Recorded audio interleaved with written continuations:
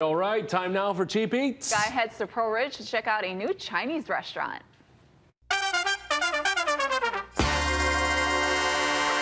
Aloha, welcome to Cheap Eats. We're in Pearlridge, uptown, and we're checking out a new Chinese restaurant. So obviously, I had to ask our authority, Chef Will Chen. Will, what's this place about? Good afternoon, Guy. We're at 10 Second Yunnan Rice Noodle.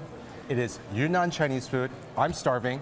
I'm excited to share it with you. Ready to check it out? Yes, let's go.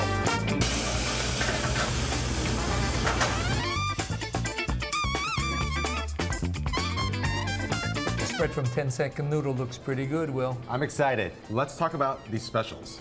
Yeah, like if you're in a hurry, you gotta grab and go, you don't have a lot of time, and you're on a budget, $9.99 bentos. Two choices for you. You got braised beef brisket or garlic chicken. Plenty of rice, a couple of sides of vegetables. Can't go wrong. Yeah, and if you want a bubble drink to go with it, $13.99, that's Cheap Eats. That is Cheap Eats. But they got so much more, and we're gonna dive into that in just a second.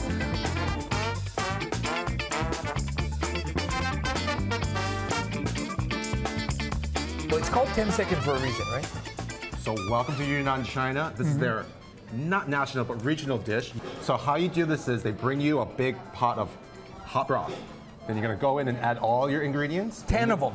All 10 noodles and your protein of choice. Let it sit for about 10 seconds. Everything's gonna be cooked. It's gonna be ready to go. Awesome. There's some neat things. What am I throwing in here, Will? We have some tofu. We have some cloud ear, which is like wood ear but white. Okay. We have actual wood ear, quail eggs, Even some. sour mustard, ham. And they all gotta go in. They don't have to all go in, but you should. Why not? Oh, see, it's gotta be steaming hot though, right?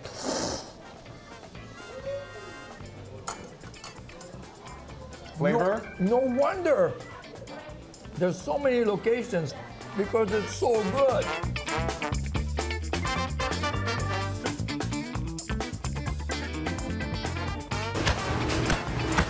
If you're not as adventurous or you don't want to play with your food a little bit, they can give you pre-assembled rice noodle soups.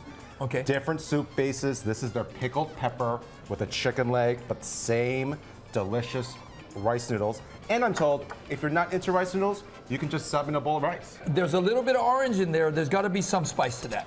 It's a little bit spicy.